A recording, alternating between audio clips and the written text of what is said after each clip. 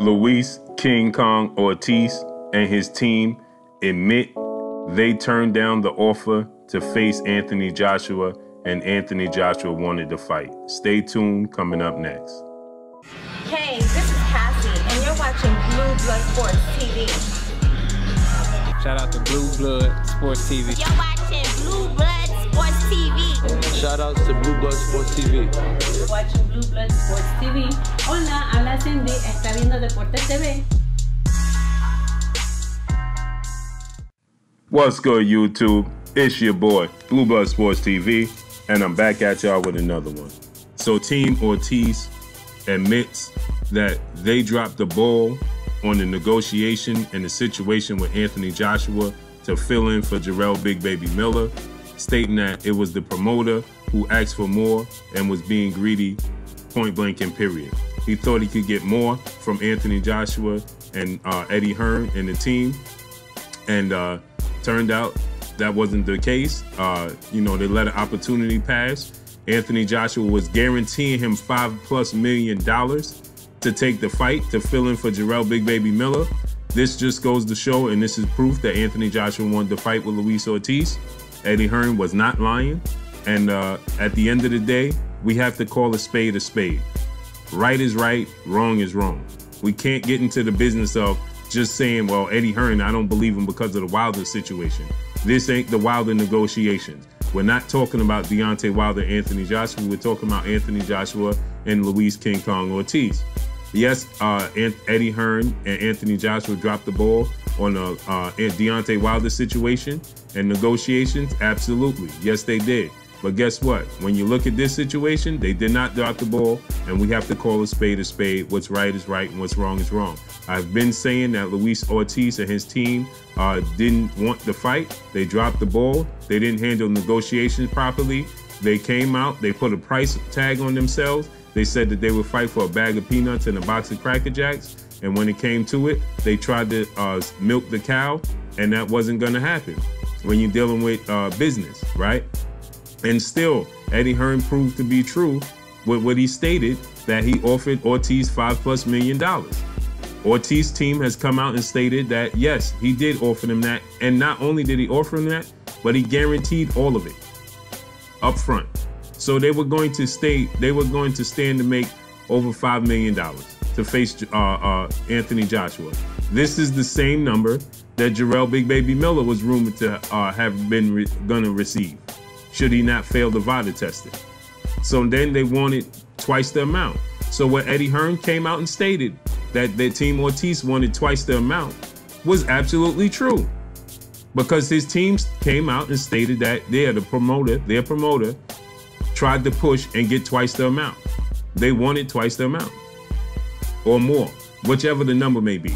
They wanted more than what JARRELL Big Baby Miller was offered, point blank and period. And this is what Eddie Hearn stated, that they wanted more than what JARRELL Big Baby Miller was asking for.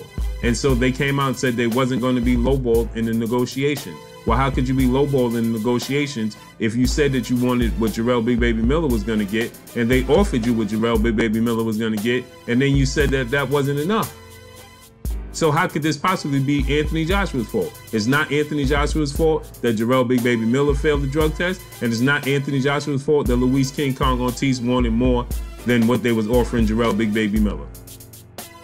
After Team Ortiz had came out and stated that they would fight Anthony Joshua for the opportunity, a bag of peanuts and a box of Cracker Jacks.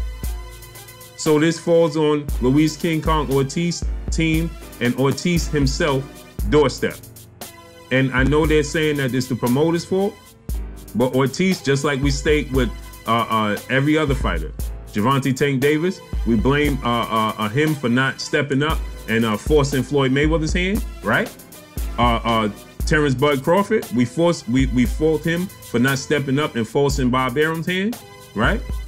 And in this case, we gotta fault Luis Ortiz for not stepping up and taking control and forcing his promoter's hand in this situation. Otherwise, just like we look at and people say Terrence Crawford don't want to fight with Errol Spence and Gervonta Tank Davis don't want to fight with Vasyl Lomachenko, you gotta look and say Ortiz don't want to fight with Anthony Joshua, point blank and period.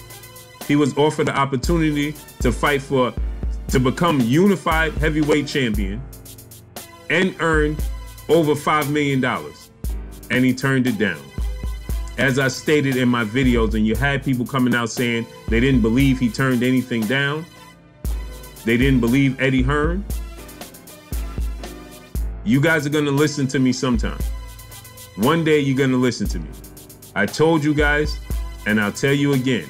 I told you when this first came out that Ortiz and the team dropped the ball and they didn't want to fight. And don't defend the situation because it's your favorite fighter, because the shoe's on the other foot. And don't ride with it, the situation, because you just like to ride against Anthony Joshua and Eddie Hearn, because you become just that we complain about. The guys blindly defending Anthony Joshua and Eddie Hearn is the complaint, right? So if you're calling it down the middle, then you got to call a spade, and you got to say, listen, Eddie Hearn was not lying, and Anthony Joshua wanted to fight with Luis King Kong Ortiz. Point blank and period. And Luis King Kong Ortiz and his team dropped the ball. And that's all I got for y'all.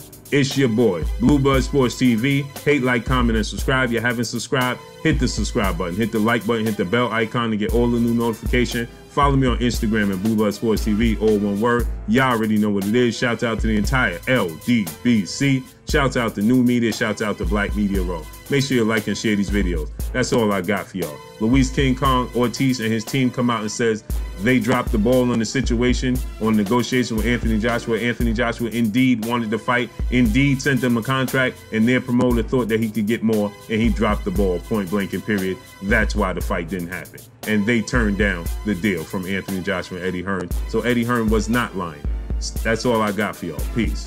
Blue Blood Sport TV, baby, from the Empress. Much love.